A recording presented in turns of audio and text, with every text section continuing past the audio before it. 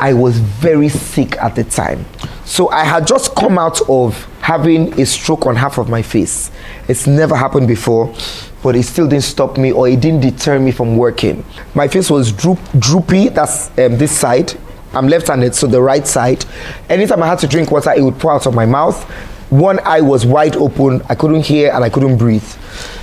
But I mean, all my hairstyles cover that side, so you never can tell. And then, getting out of that, another attack came from nowhere, brah. And this one, I couldn't walk. My right leg was dysfunctional. And then I lost like half of my hair, especially like my front hair. I couldn't hear myself. I had like sores on my tongue. It was like a phase I went through.